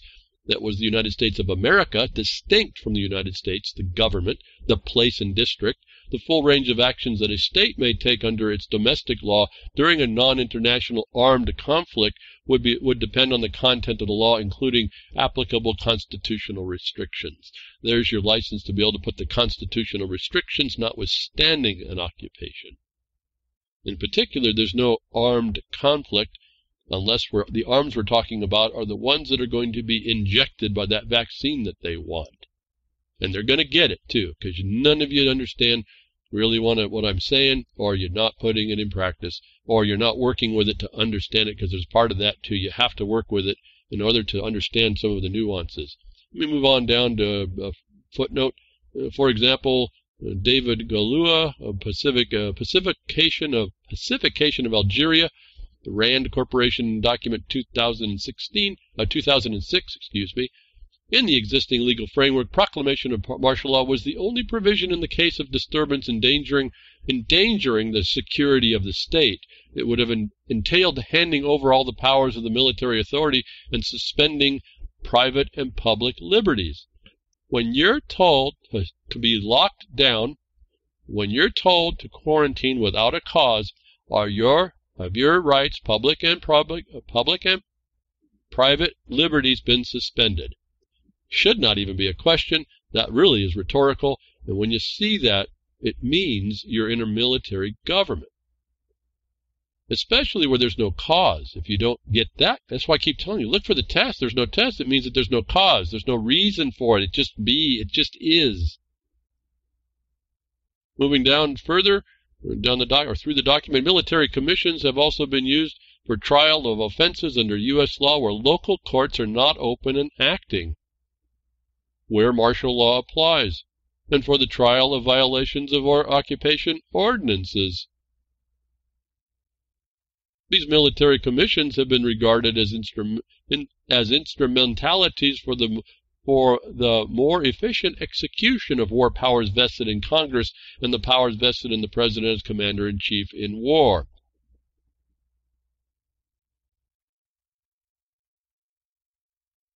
Military commissions have been used instead of courts martial because U.S. courts martial have been adapted to the circumstances of disciplining members of armed forces and have not been crafted with a view towards certain and other offenses that are also committed during armed conflict.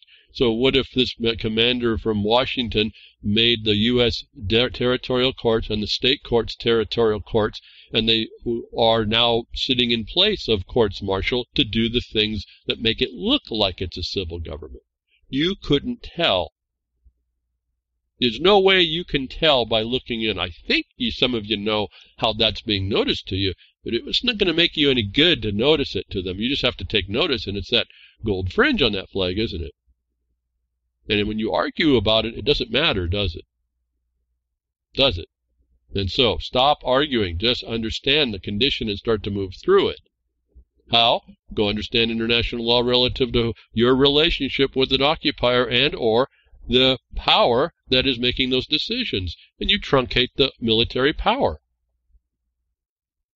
As I've said, you start getting into the international law and the law of war and neutrals, and pretty soon you start figuring out that you can't be shown, if you're a neutral, you can't be shown to be non-essential. How's that? Look at that, too. That's what that's doing, the non-essential, essential stuff. And going on here, I'm just dropping off, folks, without qualifying. It's a little bit hard. It was so much to read. I just wanted to drop off and show you little fragments of this so you can start to get the idea. The words are here when you properly apply without a limitation or prejudice from you. You start to see that you can put all the sticky notes of what's going on in the world today right into this document that sits inside the manual of the Department of Law of War manual. It's this authority that this is the same as the authority for making and waging war for the exercise of military government and martial law. The commission is simply an instrumentality for the more efficient execution of the war power vested in Congress. Restating that point, that we are into executive expedience. The Lieber Code, moving further down, the Lieber Code establishes rules governing martial law military jurisdiction, the treatment of spies and deserters, and the treatment of POWs. Many key law of war principles, such as the principle of military necessity, were codified in the Libre Code. If you think I have the Libre Code linked to the Avalon Project's copy down on my bottom of my webpage for no good reason, this document references it completely. I don't care what that attorney in 2010 said. The military's working through this. That the federal government, the administration, the executive branch threw it out so that they could make it more expedient. What that president declares for the military is totally different. Let me keep moving. Like I said, there's so much. This would be like reading the Libre Code all over again, but 1,200 pages of it. So I can't really do that.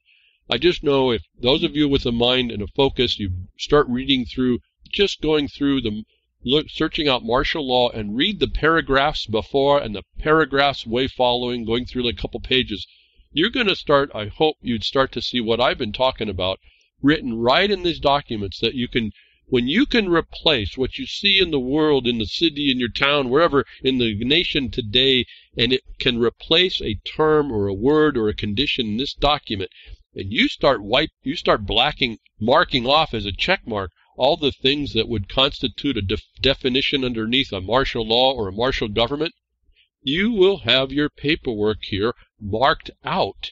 It will fulfill every bit of it. At that point, if you ever get to that point, and you see this, I really would have to question whether and how you can maintain the same prejudices and deny this is a very big probability. And once you see that, that would have to then inform you on how you have to start re-looking at what you're seeing in order to figure out the condition that you're in. And a part of me wants to say, yeah, that everyone's going to say, oh, that's too much work. If you understood this was a real invasion, would you defend your families or not, is really the point. I don't know what you think you're capable or not capable. I'm not a marksman. I'm not a, okay, I do all right, but I'm not a sniper. I'm not trained that way. But if this was an invasion, I'm sure I'd be doing whatever I could. All right, so this is where we're at, actually. If you would, I'm saying that ahead of time before you actually do the work to understand what I see, what I've seen for decades. When I came across this stuff, it was a real revelation at the point of what? Engagement. Why things would fail was answered when I started to see this. And when I started to adjust as I could understand, adjust what I was doing relative to the standard here of what is given over to the occupier, and then looking very to the narrow path of what is not. That's what I started to key in on, and that's what I started to do. And it just happened. I don't know why. Maybe it's the same technique. It happened to work exactly against this alternative dispute incursion. Happens to work exactly against the Bar Association. I believe the Bar Association is a military public-private contractor that makes the false front of the courts that you're dealing with. And it's all why policy runs, and it's very hard to get the law in. However, they can't make it obvious. So those of you, the more you speak in the black and white and not in the procedural side, but I mean your rights, and you don't bring stuff that gives them the advantage, and you bring your evidence, it makes it very difficult, if not impossible, for them to get around that. Let me read a couple bits more here. By the law of war, I see. I think I might have been through. Oh yeah, I'm back. Okay, so that's enough. I went right back to the top of the page, top of the document. I read off some things kind of quick. If you listened, even within those small and short quotes, you should see the things that you can mark off that's happening today under this thing called COVID, under this thing called the common cold, under this thing called coronavirus, under the thing called SARS-CoV-2, under the thing that's being used as a whipping post to extract from it the seasonal flu, the numbers that they need, and it's being moving an agenda that looks like a war maneuver under war government, or a military government, even though you can't really look at it and see that. It's not obvious. This is the trick. This is how they've really done this. This is how the alternative dispute works as well. It's why it moves right in, and I can apply these same techniques in dealing with a martial government, if you will, a policy governance as well. You hear these same words coming out with the Agenda Sustainable Development, Agenda 21 stuff. The fact also that the Libra Code, when I was talking about property, has to regard it, but there's no guarantees. There's nothing really holding this thing together. What it ends up being, again, and it gets us back, what it ends up being is those inhabitants and residents that start to find out without the notice that they've been under something. Why Virginia became such a big deal? Because they had the mass of the inhabitants going almost organized to actually press what was supposed to be pressed, and yet that failed. It still is the example for us. It's the example for COVID. It's the example for the stalking horse called COVID. It's the example for all this stuff that everyone sees as a fraud. Whatever name you put on it, quit marginalizing yourself by using those simple little cutenesses in terms that you want to limit what that thing is really doing. Once you see that it's wrong, you got to stop complaining that it's making harms. Go figure out what you need to do to stop it. If you're the first one to put your shoulder on the wagon, then go walk there, lean on that wagon, whether or not you can budge it out of the ditch, and ask for help. I've got this and this. I need someone to go here. I need this and this. I need this and here. I got some information. I hear you say, what do you have relative to what I need? We have to start acting back, working together. In a way, I'm a pacifist. I don't want to get into fights. I really don't. But folks, don't. That's one thing that people in my life who tried to come against me and harm me found out real fast, that I don't really put much stock in it. But when you come after me, you better bring better than an A game. I don't know, and that's not high talk because I'm not that tough. But if we people in this nation would figure out we have an attack going on, this is for real, and understand that our families are under attack, and this is a very peculiar attack, maybe we would not give it such lip service that I see going on the internet. And one of the things bringing in the intelligence that needs to be had in the military is underpinning all of this. Why we see military contractors, maybe it's an astonishment. You say, oh, the Bar Association be a military contractor. I don't know. Well, you'll accept that maybe Google or Microsoft is. The AI organization, another long-time tab I've had. In part, I don't even know why I have this, except for the titles always tell me what's going on. If you don't think that these entities, these corporate government tools, instrumentalities, are for the intelligence gathering, you're missing that point. Once you see this as a military consequence, when you see it in a military consequence mode, you'll realize exactly what this Internet of Things is. Why? Rumsfeld was one of the first people they asked about it, and he gave the answer. But here we have today, and underneath AI, artificial intelligence. Folks, that's just pattern recognition. Do not give this thing the power that COVID has. I know you are, but I mean, not just dismissive of it. I mean, we have to now really become the example of short, brief, factual statement against some of this stuff. But Google, Facebook, Neuralink sued for weaponized AI tech transfers, complicity to genocide in China, and endangering humanity with misuse of AI. This is a story from the middle December of the end of last year. I couldn't get to it. I think other people have covered a bit of this. I won't cover it too much. It's up to you to hear this was going on. This case was actually a little bit too expansive for me. It kind of covered a little bit of too much terrain relative to a lawsuit.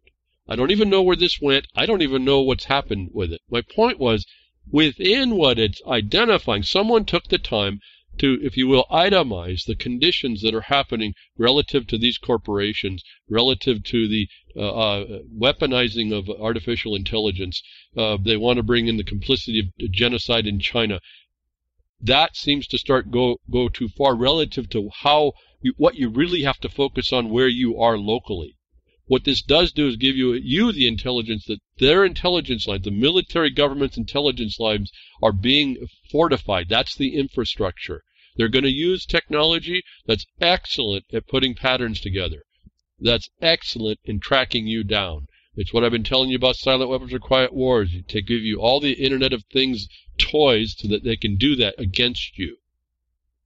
And so, again, when they came up with AI, it wasn't about how you communicate. It's only about how they're going to get data from you and or their transportation structure. And if you went to the World Bank tool books, transportation is a very big deal with these people. But within this Google AI tech transfers, within the 5G, within this technology, it's war material, it's war infrastructure. If you at all give even a half credit to what I've said relative to the military's own document, war manual, and its references and how far back, you'll start to see the Internet of Things as the other tool pretty quickly. And then you see what I've been reporting on, and this came up with a response I had from an email on a placard for responding to vaccines, but it was reminded to me that these articles are here, and it came up that I was thinking in these lines. I thought I talked about this one, but in passing, that the utilizing the body in order to do data acquisition, and in this case it's now the use of it to make to do mining, if you will, digital coin mining or digital data structuring, stakeholding, if you will. The use of your body to actually feed this system. And I've been telling you since I saw the movie back, I think, 1999, when I walked out of that theater, I think it was that year, I said The Matrix is not a movie. They're telling everybody what's here, what's coming, and what they're going to be doing in order to get that. New Microsoft Bitcoin mining system set to transform BTC mining. Forget that, folks. This is about getting stuff in you. I read some of the patents, and I forgot to bring the links over, but a newly approved patent for the Microsoft Bitcoin mining system is set to change the way people look at crypto mining operations. The latest patent by tech giants relates to a crypto mining system that rewards humans with cryptocurrency in lieu of performing physical tasks. The promising new Bitcoin mining system allows a lower computational power required to undertake crypto mining operations whilst increasing processing speed. And thank you, Frumpy, for reminding me of this one. I touched this in passing. I didn't know of this next one, Frumpy, just to let you know. I didn't put that in the response to you. AT&T awarded patent for Bitcoin-powered subscriber server. The infrastructure is going on to make your body connected to this system that corporate, public, private, military contractors will be connected to. It's all here. I just looked at that. It reminded me about that Microsoft patent. That was, we talked about that months and months ago. It's sitting there. All this infrastructure is sitting there. Go ahead and plug into it, folks. You want that vaccine? They're going to get that vaccine. Why? Because of what? We also heard that Microsoft can do what? They can put all the information they need in DNA. They can corrupt that blood we were talking about. That's the bill of attainder I told you to start looking a little bit into. Do your study. Be ahead of that. You're going to be able to probably, I say probably because you don't know. If there's no one else talking and you're the only example, they just get rid of the example. Not to fear anybody. Doesn't stop me, but the point is that people get afraid of that. You have to know that. Once you know that, then you do things in certain ways. It's part of the one things I tell you, that's how the government doesn't know how to find me in the legal sense. All right? So that there's not a lot of ways that they can actually make it look like things were normal and natural. You want to do a new normal over an old normal. The old normal is that you keep yourself private and you make sure there's nothing that they legally need in order to make it look like they're comporting with law. You out the criminal in their own act. But so they've got the subscriber servers. How are they going to be a subscriber and it be decentralized, folks? How are they, when your body's wired for your actions and you're told in your social credit to do something, how are you going to decline? And when they start getting their vaccinations that have these things in them that are the sensors that they need, how are you going to decline? And this is where this comes, ask my opinion. I won't go through too much of the answer, maybe to a couple points just to show you. Remember I was talking about forms and how to be careful of them or something offered to you. It says how to legally decline a vaccine. This is what I was answering to when those other two previous articles came up after a response. Just thank you for reminding me. How to decline. Well, it's step 1, step 2, step 3, and then there was a paragraph. In fact, folks, you read over, as I said before, you can read over this stuff pretty quickly, and it looks good on the first view. And at one level, it got me. I said, okay, good. This is something, give somebody something for somebody to do. But when you start really analyzing some of this, you really have to be careful what you agree to. And I want to just hit a couple points on this just to show you, relative to forms or buying into people's views and not having an awareness of what may actually be out there or searching for it or understanding to search for it. The step, how to legally decline a vaccine. Why am I bringing that up relative to this? Because Bill Gates wants to get a vaccine for you. What is it? It's a brand new RNA vaccine. It's never been tested. None of those things are tested safe. You know that by the product data sheet. And so you don't want to get that. And this is what the danger about this is, because as I close this discussion, folks, you can't even agree to this situation relative to offering a conditional acceptance because it doesn't protect you from the harm.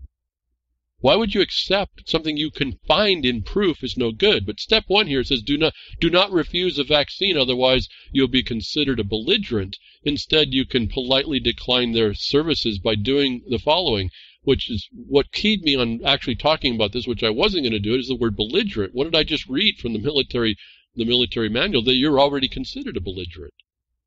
And yesterday, before I saw that, going through that manual, I answered as a counter to that statement, in countering that statement, where have vaccines enjoyed a right of imposition? There is nothing to refuse and once required belligerents to trespass under color of authority. And if you go back and listen to what I said at the beginning and then what I said there, you hope you start to see there's a way to approach this that doesn't buy in, and that there's a condition you're trying to be sold out of, either that the person who wrote this, the one who wrote this, doesn't understand, or it's a setup for you. You have to be belligerent on your rights. It sounds bad, but that's what's required. Because as an inhabitant, you don't know that you're not considered a belligerent anyway. Step two, ask the doctor if the vaccine has MRC5 in it.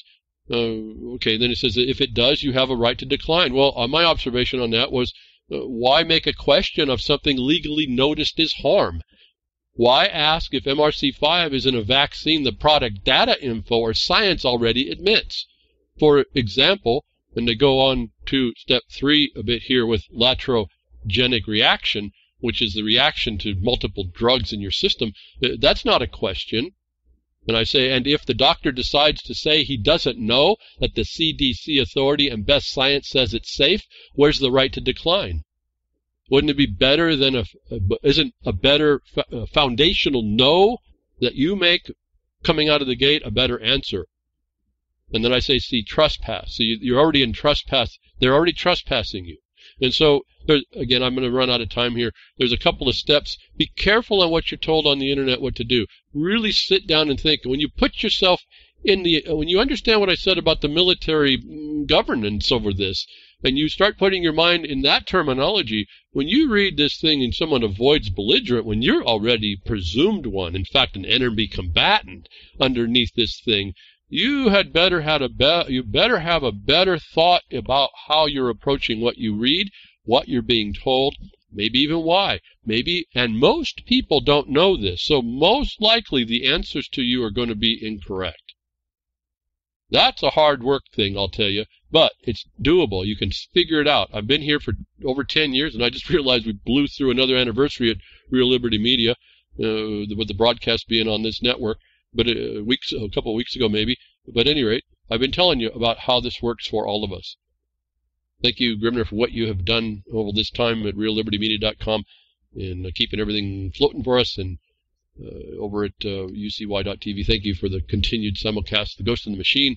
Appreciate that for more words to people and all the new distribution that's going on. Thank you for all the hard work going out to get the word out to people. I appreciate all that. Big time, big ability to pull people together, I hope. I'll be with you next week. Tech diffs or nature willing.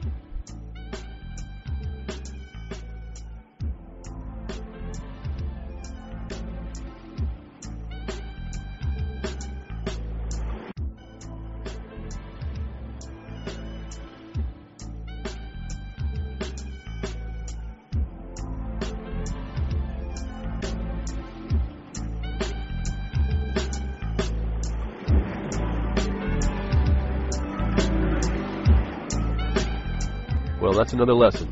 I hope with today's information you can take it to those that misbehave. From behind the woodshed, leaving his mark on the beast, this is Hal Anthony. Till next time, journey with purpose.